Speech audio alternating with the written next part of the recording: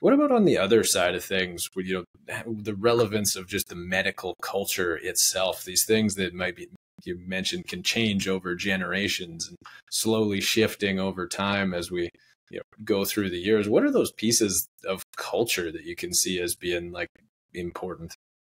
Well, when we think about physician wellness, we also think about how our profession of medicine is changing, and the culture, the professional culture, is also changing. And some have described different eras of medicine. In one description, there was before the 1900s, it was so awful to be a physician then that, in fact, suicide was understandable for a physician to consider because there was very little treatment at the time. You may be the only doctor for miles and miles. So it was awful. But then there was this golden era of medicine, and from the 1900s to maybe 1970s, where there was an explosion of treatment options. And that's where the status of physicians changed. And there was much more prestige. And so to even consider suicide at that point was completely out of the norm. But then there was a change in the modern era afterwards where we started saying, you know what, physicians are humans. They're not superheroes. So we need them to be more human, more vulnerable.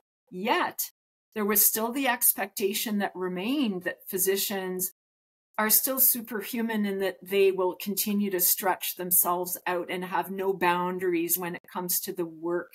So that's one way to think about how the profession changes. But there have been really interesting articles recently from Tate Shanafelt in the US and his colleagues about the professional culture of medicine. And they're talking about well-being 1.0 and well-being 1.2 or 2.0 rather. And here are some of the shifts they describe, because I think they really hit it on the nail here. From like a godlike kind of position as a physician, we've now transitioned to only being a superhero or a hero to essentially now being human, right? That's a positive change. And a human that has limits, a human that's vulnerable. So that's like one of the shifts that you see in those three types of eras. There's a change in terms of work-life balance, right? From being completely selfless and completely dedicated to your work life and to the profession, shifting in the middle to saying, well, let's have a better balance here, work-life balance, and probably pushed a bit by more women coming in to medicine, more young parents working and juggling. But balance wasn't necessarily the right word yet. Now we're really talking more about work-life integration. That's, the more appropriate term.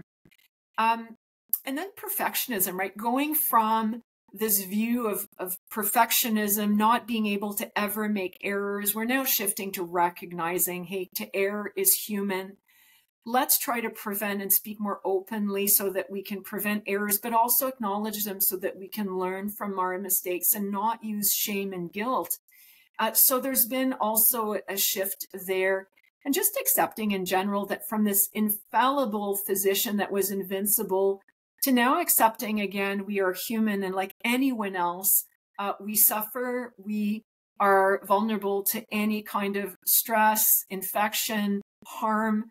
And so we need to also practice more self-compassion, more self-care, putting that oxygen mask on. So those are principles now that we're seeing shift and where it's coming up in our language, it's coming up in our philosophy. So those are just examples of some of the cultural shifts. And I have to say the younger generations of physicians are doing a great job at advocating and promoting those more current principles. So I think we really need to learn from them and be inspired by them.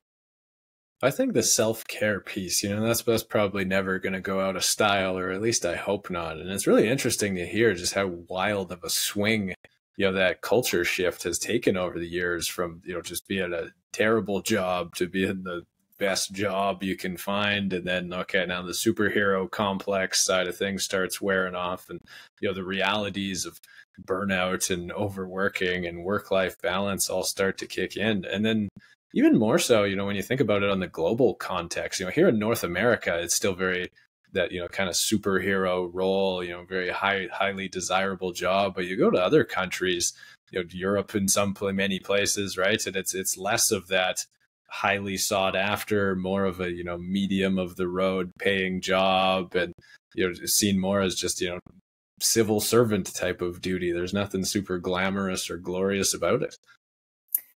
And can I add to that?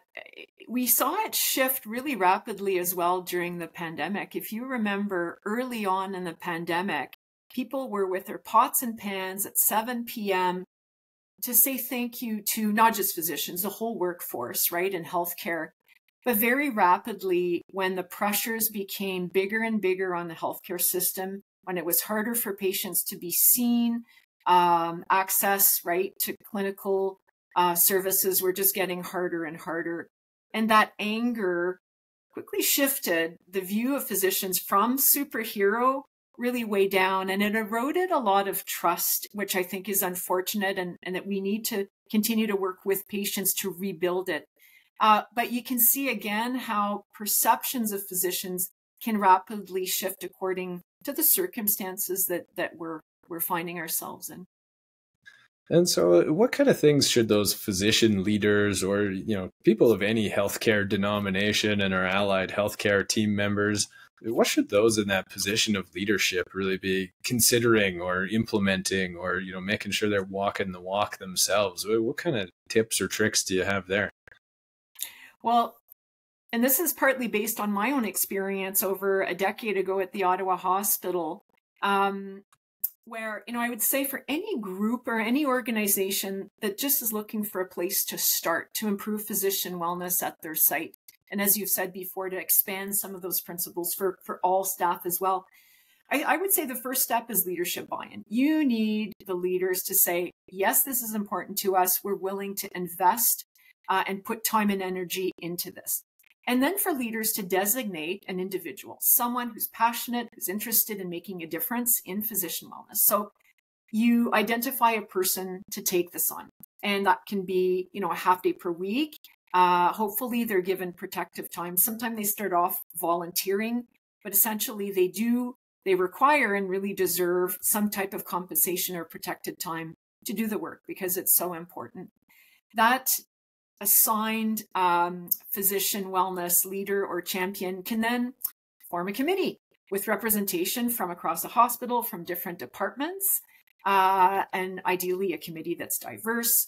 And from there, what you do is you identify what are the key pain points that are really affecting physician morale, physician wellness. And that's how you can identify a set of maybe your top 3 or top 5 areas where you should try to improve things or focus your initiatives. And a lot of the times when you ask physicians, like, what could be better or what can make your wellness better, they'll say, just make it easier for me to come and do my job at work, for me to be here to give good patient care, make my job easier. So when we surveyed our physicians at the Ottawa Hospital 10 years ago, they said, hey, if you gave me on-site access to a family doc, if you provided childcare for me, if I had better access to nutritious food, and if I could have maybe access to an exercise facility, that would really enhance my wellness. So they weren't asking for more counseling or psychology services. They were basically saying, make my work life healthier and better, and I will be able to feel better and provide better patient care. So what it did is it gave us a place to start as a committee and a place to start in terms of advocacy and building initiatives. So we created a strategic plan focused on those 5 areas with some outcomes, with who was the most responsible person.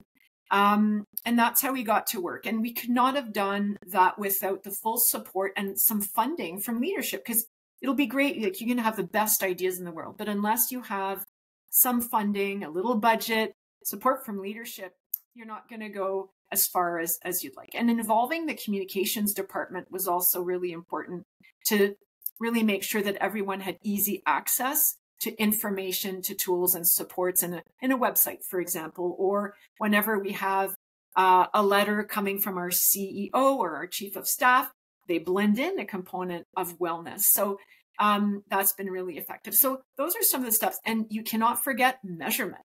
I'm Dr. Jordan Vollrath, and you've been watching Cherry Live, brought to you by Cherry Health. Please like and subscribe to see more clips like this, or check us out at www.cherry.health, Canada's medical network.